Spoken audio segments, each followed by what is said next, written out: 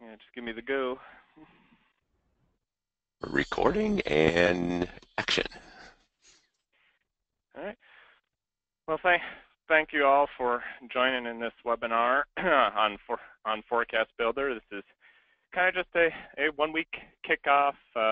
Maybe I wanted to call it a pep rally, if you will, just get us ready for what's going to be happening here as we head into the rest of the fall and into the winter months. Again, the ForecastBuilder here, it's another name for it, be a standard grid methodology. And my name, Andrew, just one of the team members of the Central Region Grid Methodology Advisory Team. And again, this standard grid methodology was approved by the RLC back in late June. So why are we going to ForecastBuilder? Well, the big idea here is to improve grid consistency through sound science. And as you've seen here lately with the training package that's been released, we're trying to show all the science that's in place with ForecastBuilder, the process that's in place to make sure that as you go from step 1 to 2 and 3, that you're building the forecast, applying the science in that along the way. So as forecasters, SUs, ITOs, if you've been going through the training, if you've been excited with what you've seen with ForecastBuilder, even maybe playing around with it, great. But you know, I'm sure there are some too that are not excited, and that's okay. I mean, for GFE purposes, we've never had a structured approach to developing the forecast in the 15 years or so since GFE's been around, and so everybody's developed routines. They, you know, some as noted in our proposal is like some of these routines may have sound science to them, others may not. So we're just trying to get everybody onto the same page, something that, you know, was probably needing delivery a long time ago. So yeah. So why are we changing to this? Well, the big thing here is to having the standard grid preparation process will help improve both collaboration and consistency across Central Region. Additionally, we'll have that common starting point applied, which used to be at day 4. You had the option, of course, going a little bit earlier than that, but now we're going to begin that at period 2, which will help fill that gap that we've had between the ESTF and extended.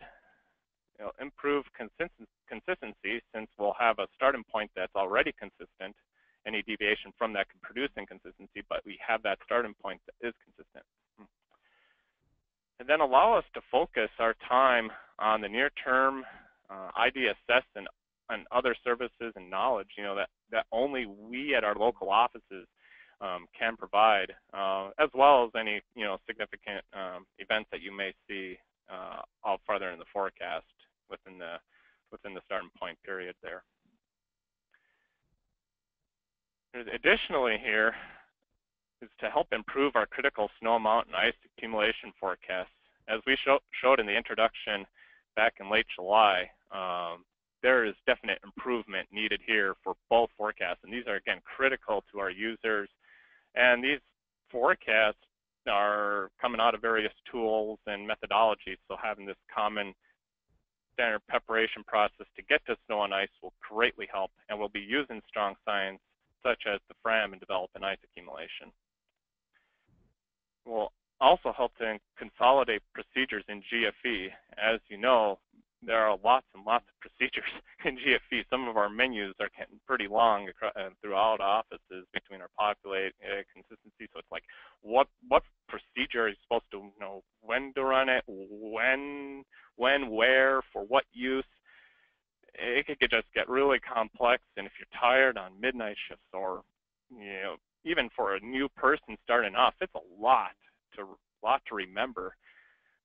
In fact, it was one of the failures, if I will call it that, to the probability weather type methodology of mine, that you had to remember all that stuff, and you get screwed up and get messed up. So this will greatly help in that regard. Also, service backup. One of the things you'd have to do is have every, you might have some tools, but maybe your backup office doesn't. Now everybody will have the same technology provided by the ForecastBuilder and its backbone requirements. Additionally, if you have a forecaster that's moving to another office, they don't have to relearn a new approach when they get there, and that's, I think, just great, good big time savings for their purposes. So why should you be excited? Well, for one, you remain the driver of the forecast and the message that forecast conveys. We're not saying that you're going to be going on autopilot. You're still that driver of the forecast. We're providing you a common starting point, but that's not an end point. Best practices developed by you will impact the continued development of the MBM and its future rollout. Some of this is being seen already. In fact, I'll get to my next bullet point, is that we're already impacting the MBM through your innovation. We've been, some of the grid methodology team has been in collaboration with the team working on the MBM for things like snow mount, ice accumulation, and weather, and we're already involved in that process. So it's nice to see we're getting this feedback two-way going through the process. So this phase 3 that we're in here, or coming up, I should say, next week, as far as the implementation goes, there's a couple points to make here. The first is you'll see at 530Z and 1730Z, this is region-wide. We're no longer going to have that scene that we would do in daylight time where the eastern offices would initialize at one time and the rest of the region would initialize at the other. That's gone. We're all going at 530Z and 1730Z with what the super blend has, and that's going to go period 2 through day 7.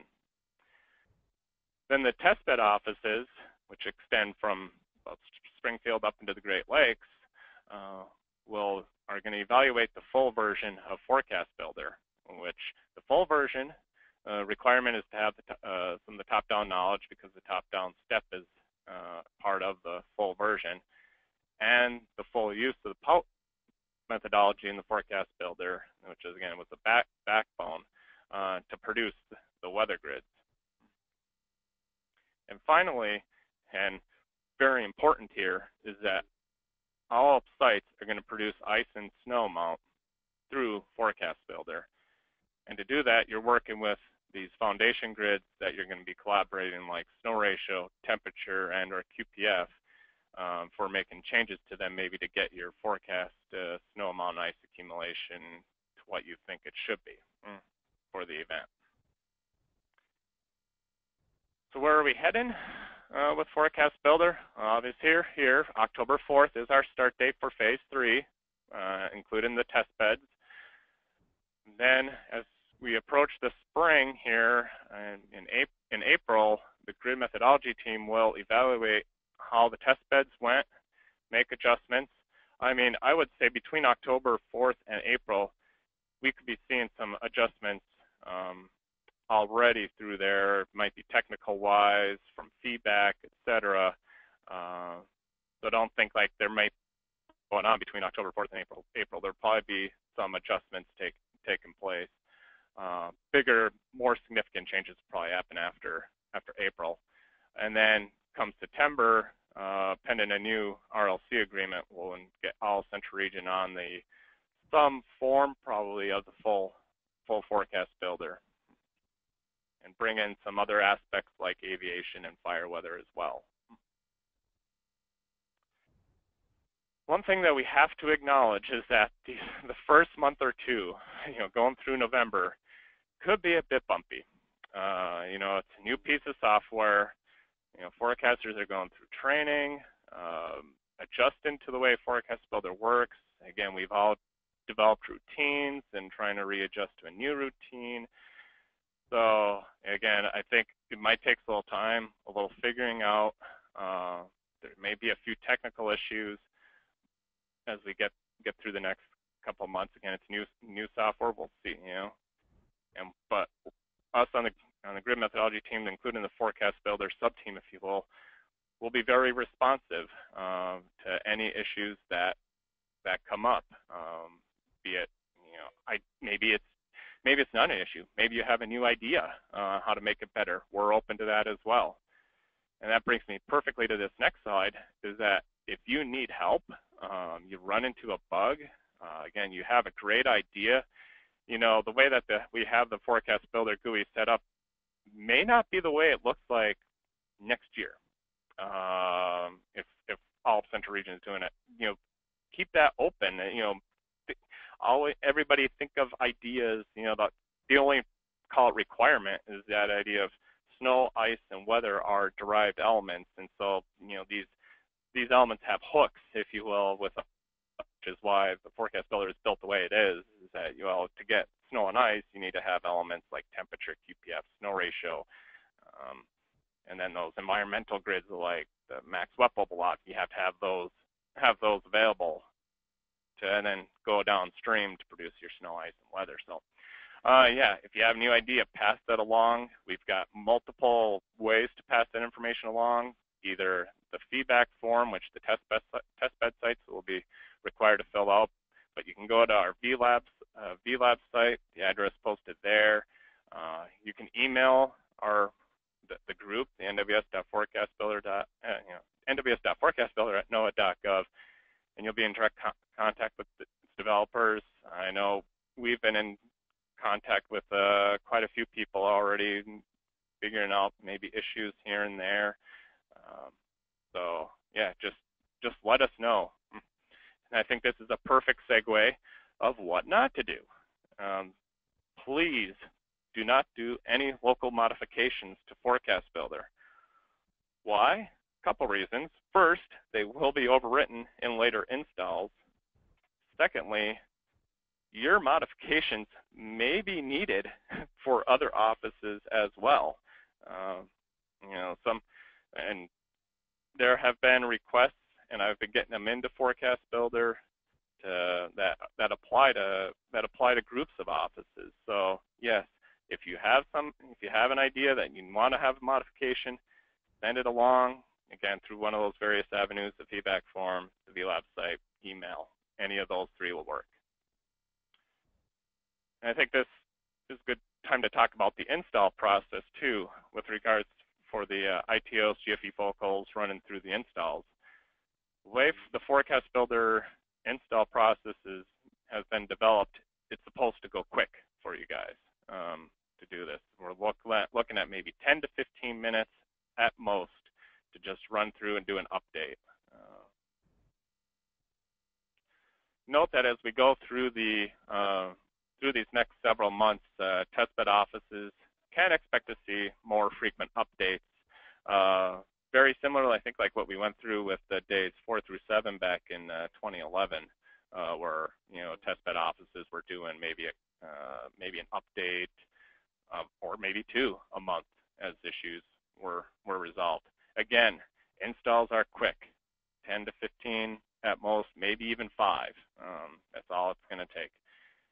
And with that note, based on some feedback that we've received, there's a tech order that we've written up here, should be going into maybe into emails later today for ITOs, GFE focals to install, and I've already been tested about 20% of the region at this time. All right, so what's going to happen here on October 4th?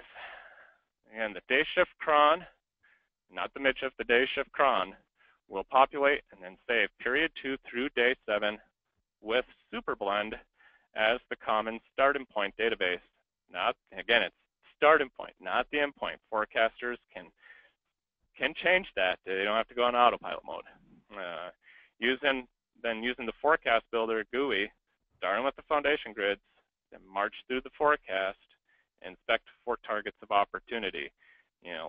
Look for those. Maybe you got a significant storm system coming up. Boom, there's one for you. If you've got fire weather situation that you see, deeper mixing. Maybe you see maybe there's model snowpack issues as you get into the winter that the snowpack's not lining up, so your highs are getting warmer than expected. There's a variety of different that could be a target opportunity. Excuse me, sorry. Some specific notes here. All offices will be creating snow ratio. Again, this will be new for some. As far as what's in snow ratio, for the super blend, it's 80% consensus all and 20% of the previous forecast. And further deep down, the consol is using a variety of different approaches, such as the Cobb method, which is employed in the NAM, GFS, and RAP. There's thickness applied for some of the other models that don't have as deep enough vertical resolution, such as the European. And again, all that gets blended together. And then again, you have the previous at a 20%. Note that the National SmartNet team is performing a science review on snow ratios. So some of the SmartNets that go into the models there for GFE, for the NAM GFS, those approaches in developing snow ratio may change as we go to the winter, and everybody will be alerted to what that change is. And again, use ForecastBuilder to create your snow and ice. If you don't like the output for the snow and ice, it's probably change something in that foundation grid step, or for the offices using the full version, go into the top-down grids. And about the offices using the full version, we'll also want to go through and adjust top-down grids, populate non-precipitation types, as needed, and then update the weather grids. So ForecastBuilder has interest beyond Central Region as well. Even though this is not just now turned into a Central Region project, there's more going on beyond.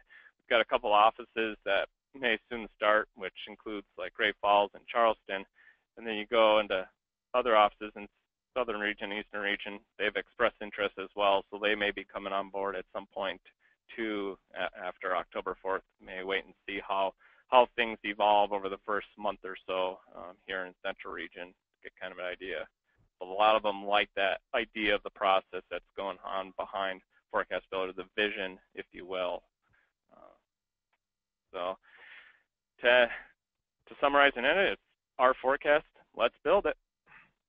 That's all I have. Open for questions. Or any, and actually, first I should ask with some other the ForecastBuilder group on here, Chuck, Greif, anything else you want to add, or Jerry?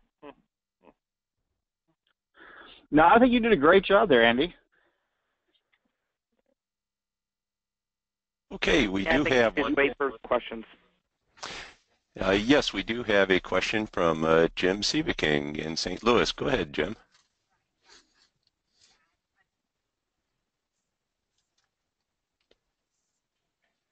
Are you there, Jim? Yeah, I'm here. Can you hear me? Yes, sure can. Go ahead. Okay. All right. It helps if I unmute the phone. What I was wondering is there a good way to practice some of these, maybe on a winter weather event? I know the West Bridge doesn't allow us to use GFE, but I'm wondering if there's some other clever way. I had heard, I think Mike told me that Dan was going to do some kind of clever backup mode to kind of simulate a winter weather event and have the forecasters work with the top-down grids. Is there anything, kind of set in stone in how to do that? Yep, Jim. In fact, you're correct. We've got coming up with this tech order, I've got another update to a program that will allow for this pseudo-west capability, if you want to call it that. Dan is working up some simulated, some kind of like simulated cases. I think he got one yesterday. So you should be seeing some emails, I would think, pretty soon for this. I've got the program ready. You're going to be doing it. You'll call up a service backup for ARX, and then we'll have like a script that you run. Should be something that you could probably plop in your area with the startup menu and have like scripts that or items that link to various different West type files, if you will, and run it. So yeah, you'll be able to practice it. That sounds excellent. I appreciate you guys doing that because it's nothing like doing some hands-on experience to kind of put it into people's minds so that when we eventually get winter weather, then they can recall it. So appreciate that. Yeah, thank you. Yeah. Well, thank you, Jim, for your question. And now we'll go to Matt Bunkers. Matt, go ahead. Yeah, this is Matt and John here in Rapid City. I have a question about the menu. There's a ForecastBuilder and ForecastBuilder _ cron, and we'd like to just test it today, just play with the GUI and go through it a few times. What's the difference between the two, and which one should we be using? The ForecastBuilder cron, that's run as it's in its name. It's run off the cron, so you wouldn't be. You'll just use the ForecastBuilder. That ForecastBuilder cron, I think, is there I would say, just in case the cron fails, or right now, at least in backup mode. Hopefully over the course of the winter here, I can get a script here that will run and check for if you're in backup mode, and if so, we'll run the cron, then we can get it out of that menu and get the confusion out of there. Okay, I just wondered, would it be okay if we hid that from the menu now, or should we leave it accessible? You can. Maybe just leave it there in the event that in the event there's a failure. Okay, so if it fails on the cron, then we could run this one manually, and that would basically replicate what the cron would do? Yep. Okay, thanks.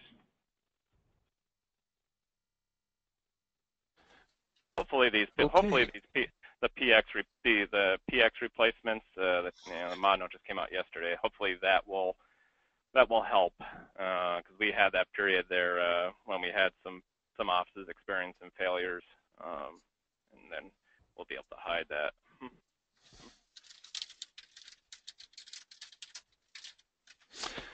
Okay, now thanks, Matt, for the question. And Brett McDonald in Riverton has a question. Let's see if I can get him unmuted.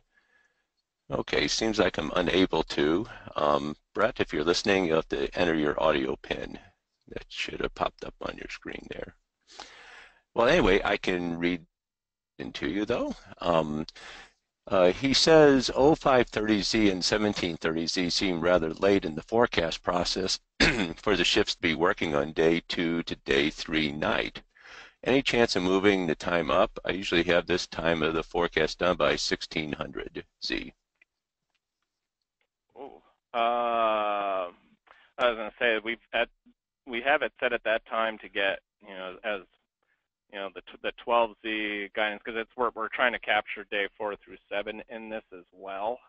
So we're trying to get as much model guidance. We are missing the 12Z MOS guide, because it comes in like on the day shift for that 1730. It comes in just a smidge late for the days 4 through 7 process. We'll have it for the period 2 through day 3 section.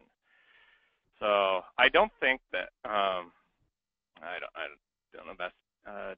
Chuck or Jerry, you want to help a little bit on this too? Jerry can talk more on the data side of this too.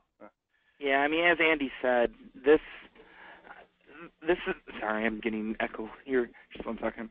The timing was something that we really spent a lot of time looking at, and it's really going to be hard to narrow it down because we have to run things and at certain times in order to grab all of the available information. So we're trying to give people the most updated data set available to us at that point. And if we go any earlier, we're going to start cutting out things that we really would like to have in the forecast. So it's going to be really tough to try to get that to go any sooner. I mean, there's other people are wanting it to actually go later in the period, so that includes the European. But, this is one of those things where 1730 is what we've looked at as being pretty much the most optimal time to do this population for the period and time range that we're looking at. Yeah, I'll chime in too. We've had questions about how people should do their TAF process, particularly as we move into the age of doing digital aviation services as well. So one of the things that we've looked at and basically are suggesting at this point is to work on your tasks, work on that part of the forecast as you would need for the task grid. So that does go into period 2. Go ahead and make those changes, have those available to do your aviation stuff, and then just understand that it will the cron will run and wipe out that first part of period 2 and the last part of your task period there, and just look over that, make sure it's not changing things too much, and if you're not entirely pleased with what got put in there and you think it's a little too difficult to make changes to get that back to what you had, you do have, as a last resort, the published grids are available to load back from official if you need to. So there is that way of dealing with it, and I think this is just something we're going to have to work through and see how it goes with the test beds and see what kind of feedback we get and come up with the best way of approaching it. But we do realize that it does kind of split a little bit into how we have offices have their shift duty set up right now. But like Jerry said, this is really the optimal package for getting the best data in there as our common starting point. And the benefit we get from having all the offices work at the same time, at the same point of the forecast, we feel outweighs some of the negatives there, particularly when it comes to possibly impacting the task period there.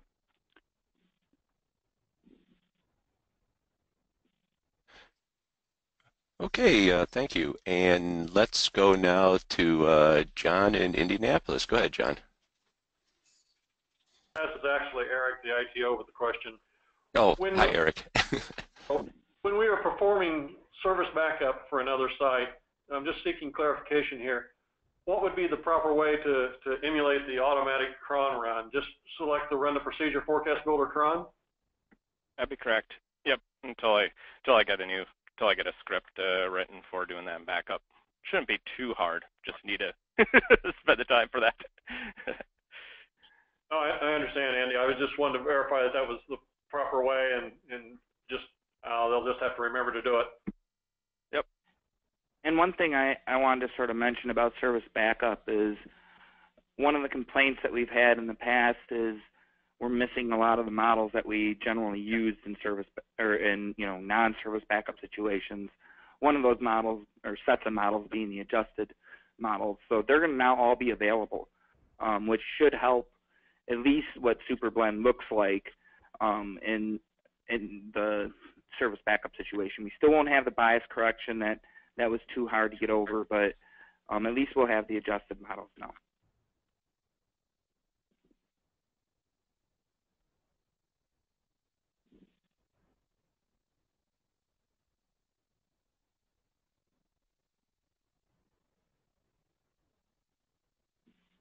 Okay, Eric, did that answer your question? Yes, it did. Thank you very much. Oh, you're welcome. Okay, let's see. Anybody else have any questions for our esteemed guests today?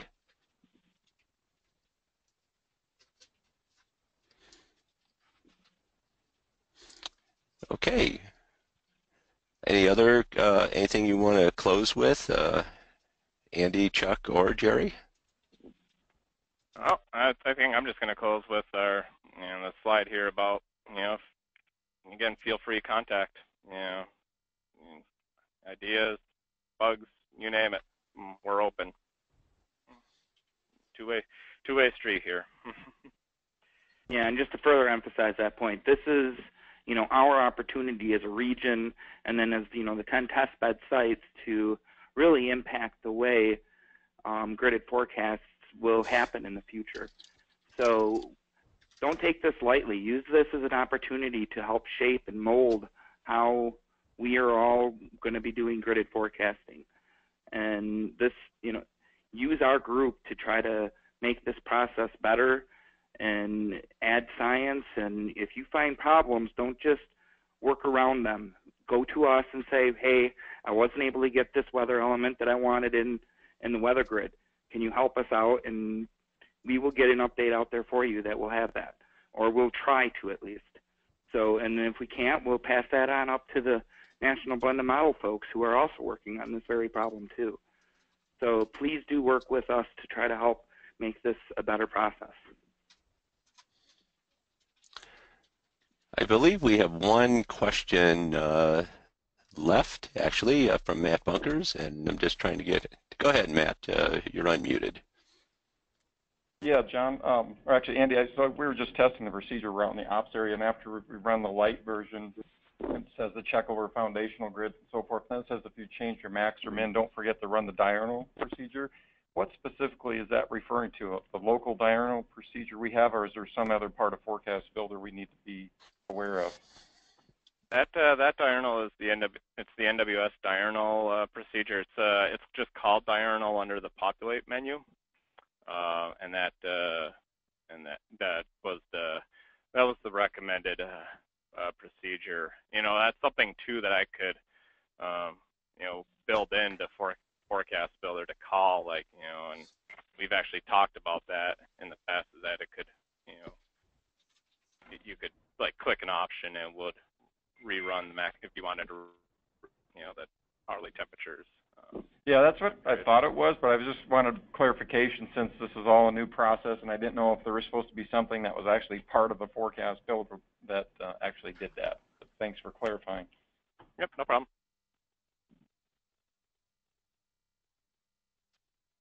Very good. Well, we're at 30 minutes, and it looks like if we have any other questions or last-minute comments, speak up now.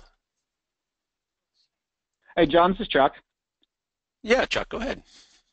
I just want to also emphasize that the ForecastBuilder, although we've got it set up for periods 2 through day 7, it can be used for those first period and the current period too. So go ahead and experiment with that. Give us feedback on how that works for you, and just know that whenever you use it, it will be using the best available data at that time that it has it. So yeah, we welcome all feedback for all periods throughout the entire forecast process, and ideally we'd like to have this robust enough that it can be used for basically all your basic grid editing needs there. So we welcome all the feedback you can give us on that. So thanks.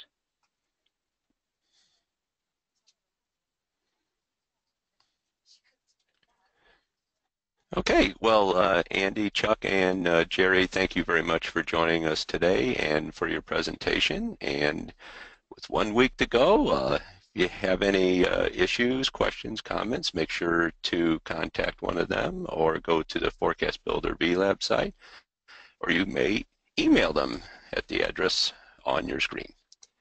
Well, thanks again, and have a good day. Bye-bye.